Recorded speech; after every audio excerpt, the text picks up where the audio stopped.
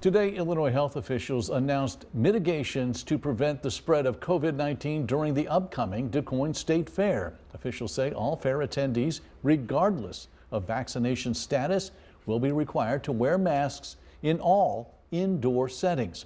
All grandstand concert goers must also wear a mask to all performances. If you're indoors, wear a mask. If people are in very, very large, tight gatherings, hopefully, we encourage them to be safe, keep their families safe, wear a mask. Obviously, the Quoin State Fairgrounds is extremely large, about 1,400 acres. When you're outside and you're in space, I think people are very safe. The fair kicks off Friday and goes until September 6th, and we will have a breakdown of those mitigations on our website, WSILTV.com.